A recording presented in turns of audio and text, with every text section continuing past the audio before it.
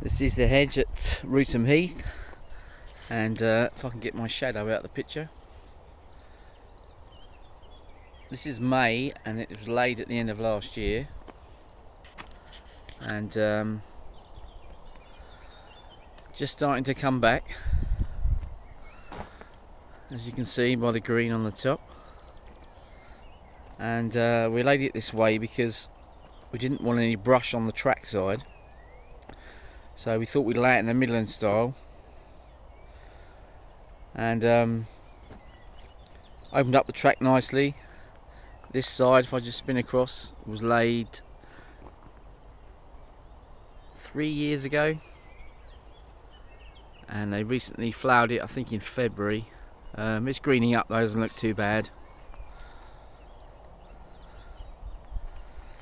A lot of field maple in here, a lot of hazel, and we also, if I get down, we also disposed of the deadwood in the back of the hedge. For all you purists out there, you may not like that, but we didn't want to chip it, and it's very, very dense and also very wide now. If I show you the back of the hedge, you can see the stake line to the left, and that's great environment for the birds. And the stems are starting to break out, and eventually by the end of this summer you probably won't be able to see hardly any of the cutting, but there's an idea. This was laid at the end of last year, so it's looking good.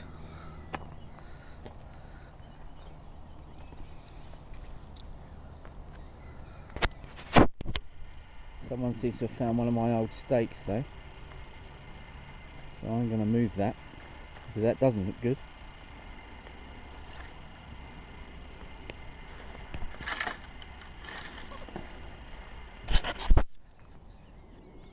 We used birch binders, or I used birch binders. Has cut 600 from the coppice that I'm working in the winter,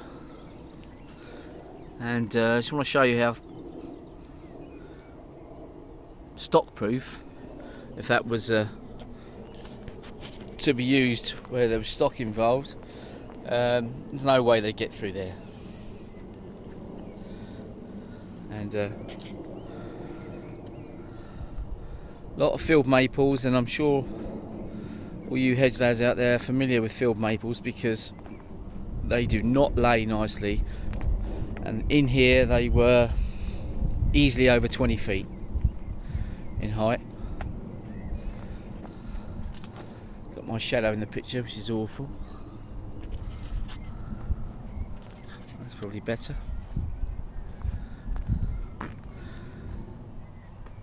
So there's a piece of field maple there, all broke out, all breaking out, and eventually it will break out from the rootstock again, and all those shoots will go up through the hedge and make it nice and thick, and I guess they'll cut it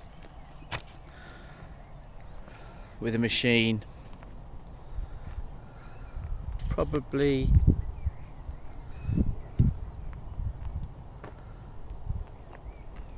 late summer, I would think would be good. They don't always do that though, which is a shame.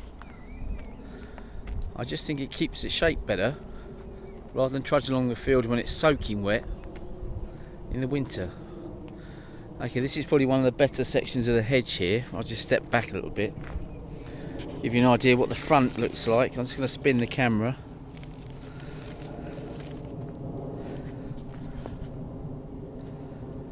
And back again.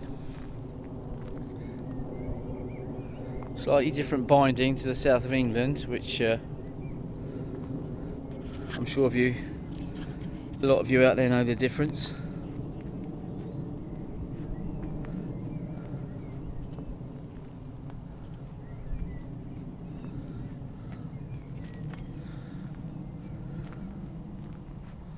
As I say, a lot of hazel, not much thorn actually, just loads of field maples. and the really bigger ones were at the other end, but this is probably the best section of the hedge here. And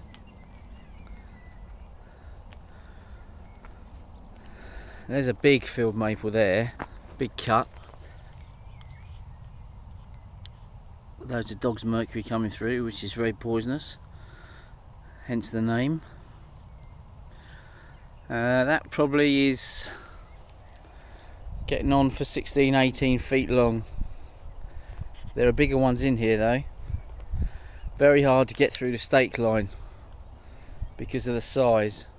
But you can cut them again further along the stem, and then you've got a bit more flexibility.